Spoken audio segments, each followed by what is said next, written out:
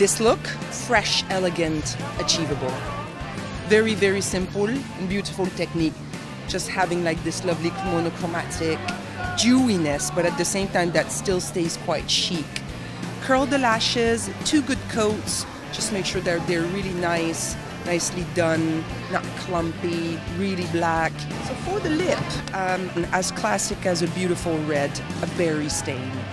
Layering lipsticks gives depth. Again, it's not inventing anything. Our mothers and grandmothers did it way before us. Starting with a matte lipstick will almost act a little bit as your primer. And then you build your way in into just adding more pigment. We all have that perfect lipstick which was in a tube, but it's actually a mix of 2 or 3, right?